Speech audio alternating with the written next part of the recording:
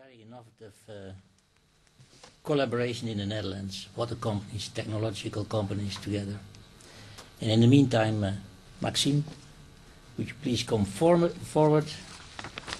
Maxime worked with Koetse, that institute up in the north of the Netherlands, Leeuwarden, where he did his PhD on membrane bioreactors. Yes.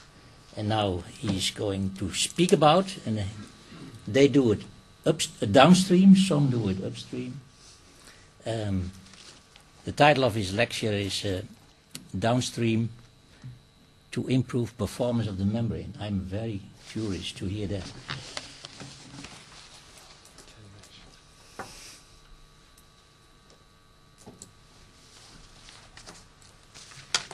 Okay. Well, I'm now working with PAC, which is based in Friesland. It's a water company that has been working with water for many, many years. And now we start to get busy with the membrane together with Berhoff. What I will present today is a little background on the membrane bioreactors, because I don't think it's new for many of you, but still for those who never heard about it. Then discuss a little bit about the different configurations. I will then present the downstream system, what makes it special, what are the advantages, and then I have two case studies where we compare the downstream with a submerged system and the downstream with the upstream system. I would like to thank Berhoff and PharmaFilter for the cooperation on this work. Already? Yeah, so the membrane bioreactor. The idea of the membrane bioreactor is to combine the biological treatment with the physical separation all in the same place. What you have in a conventional treatment, you need a clarifier in order to remove your sludge. In a membrane bioreactor, you change that by a membrane, and then you can have some advantage, but there are also some drawback. Why would someone choose to go for a membrane bioreactor? Because you don't need the settling. You can run with a higher sludge concentration, so you need a smaller footprint. Also, you don't need those big round clarifiers. You have a total solid retention. Everything that is smaller, bigger than the membrane will be physically retained. You have improved effluent quality, again thanks to the physical separation, but also because you can, without the settling, you can retain some bacteria that might not be retained in the other case, and then they can actually degrade some compounds that would not be degraded otherwise, if I've been clear. And then there is also sometimes a potential for reuse, so as pre-treatment for reverse osmosis for drinking water, or as direct reuse in irrigation, or sometimes industry water. The drawbacks are that running those membranes costs some energy, so you have a higher energy consumption compared to conventional. That you need, yes.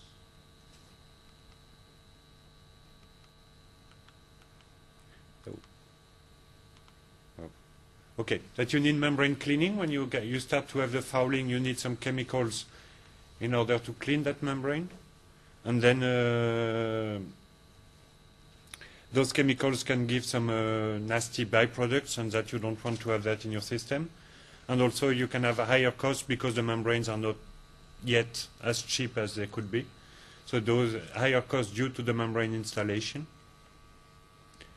But all those can be back to the membrane fouling. If you decrease the membrane fouling, you will need less energy, less membrane surface, so lower costs, and also you will not need to clean that often.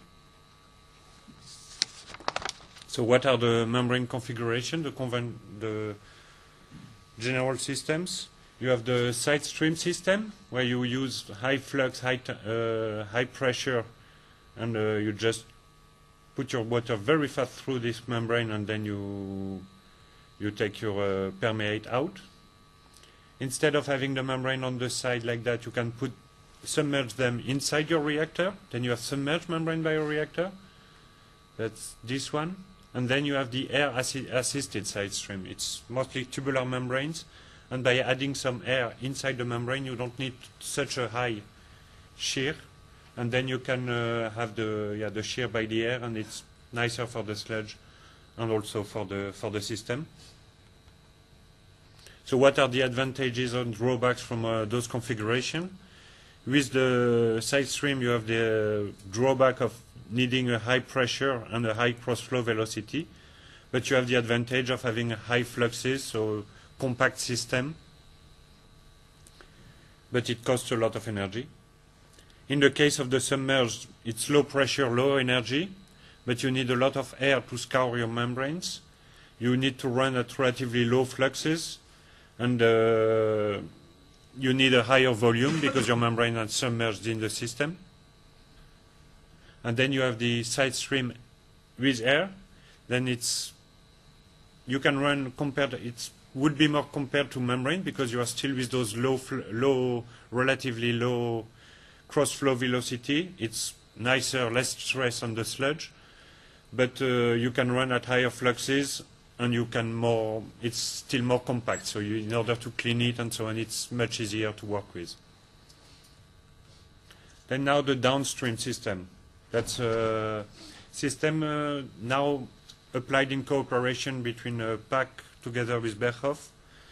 The head, what it's all about is this head where you have the sludge coming into your membrane from the top now the bottom.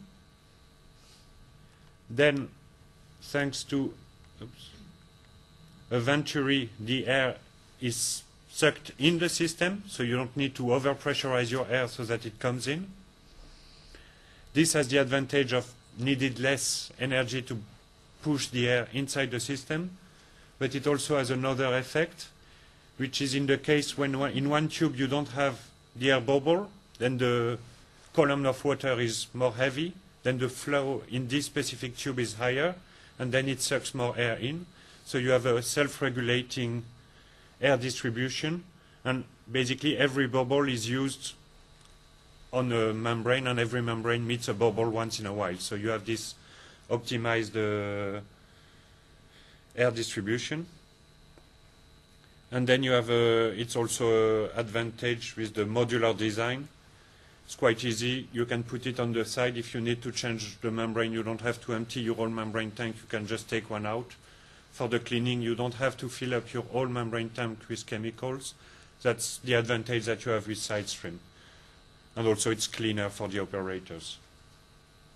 So those are the advantages of the downstream system. The head, the membrane head, that requires much less energy to push the air in. It's always more energy efficient to pump water around than to pump air around.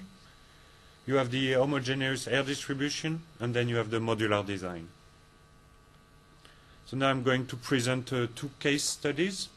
First case study was on a comparison with the existing submerged membrane bioreactor. The submerged membrane bioreactor had quite a few problems when we arrived there. You will see why. But and then we had this pilot system with the two membranes in the back, a buffer tank where we were recirculating the sludge through, and here on the top you have the heads. So why it was not going so well? Well, it was a potato processing factory, and the system they had at that moment was a MBR used as post-treatment after upflow anaerobic sludge bed. It was a submerged hollow fiber membranes, but the problem they had there is that you can see there, it's a picture of the sludge, you don't see it so well, but it was very viscous sludge. They had up to 35 grams per liter of sludge, from which 76% was inorganics. This inorganics, we found it to be a lot of clay, fine sand, and also potato skins. Those are organics, but they were also problematic in their systems. Their existing MBR was extremely high fouling, and so we did a pilot study next to that with a downstream system in order to see what we could bring with this system. Those were the values. We ran the pilot for 6 months. Well, every time I was going there, in one of the tanks it was like that. It was chemical cleaning of one of they had 4 streams for tanks for the membranes. There was always one being cleaned when I was there. average time between chemical cleaning was 2 weeks. They were running at an average flux of 10 liters per square meter per hour, and they had a ranging transmembrane pressure from 0.2 to 0.8 bar. That's not a very well functioning MBR. You could have expected that when you looked at the sludge to start with. But then we had our downstream pilot. The time needed between the chemical cleaning, instead of being 2 weeks, we could run for 2 months before chemical cleaning was necessary. We could reach an average flux over those 2 months of 22 liters per square meter per hour, and we stayed within a transmembrane pressure of maximum half a bar. Also the air demand, we had to add a blower there because of the viscosity of the sludge. You had too much resistance in the tube, so we had to just help a little bit the air to come in. But our air demand was 5 times as low as the one from the submerged. That's thanks to this good repartition of the air. So,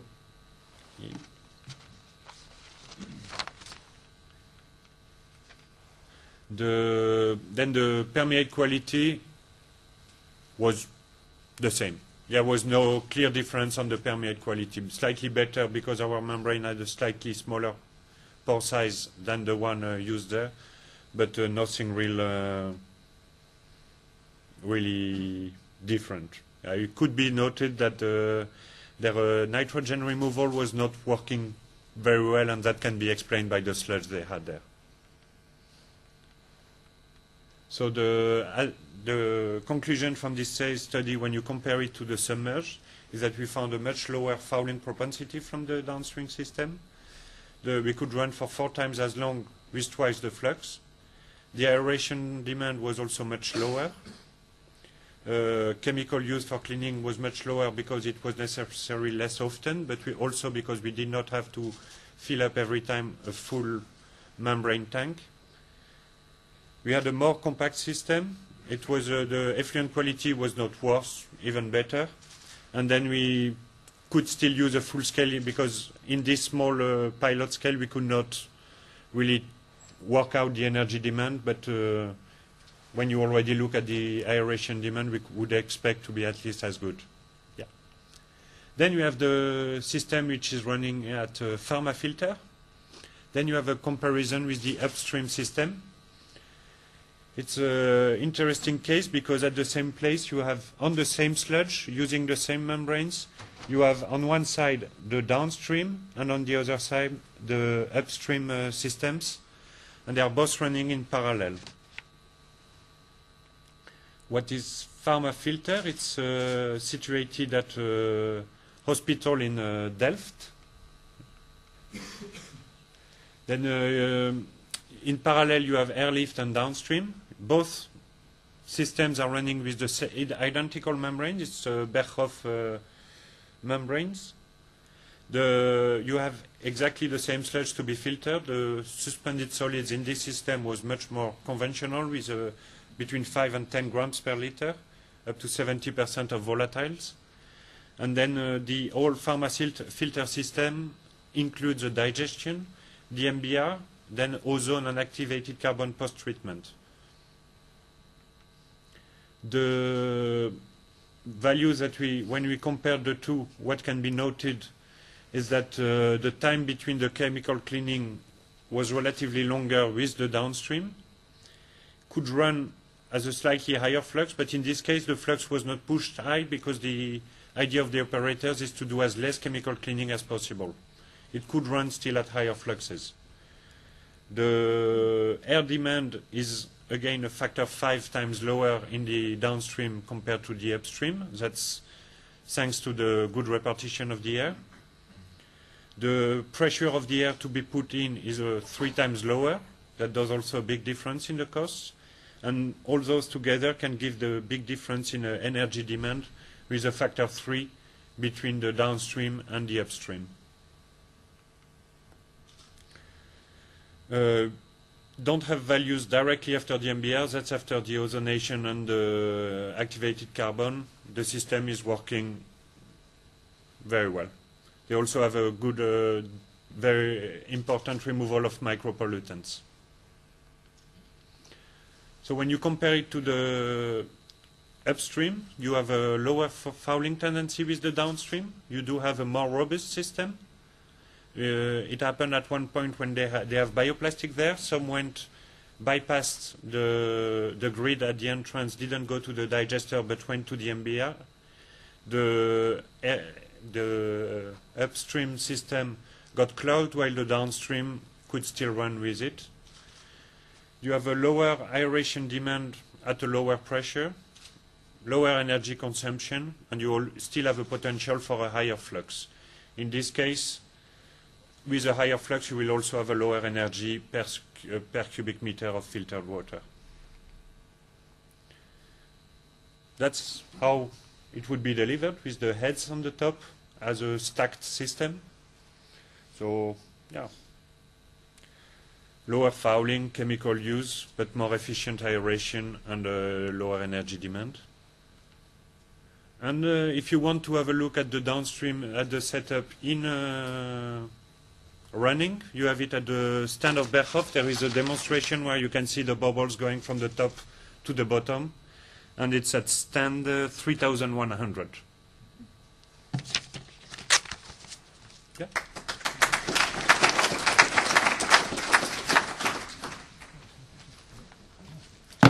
Thank you, Maxime, for this very nice presentation.